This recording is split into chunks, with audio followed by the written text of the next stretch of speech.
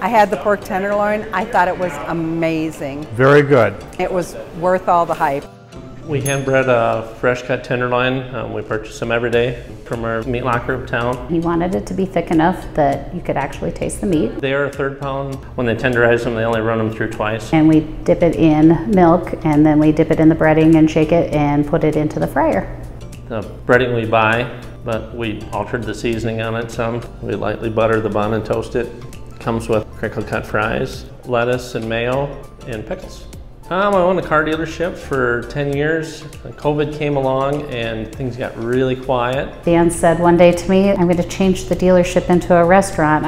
I didn't know that he was serious at first. She thought I hit my head.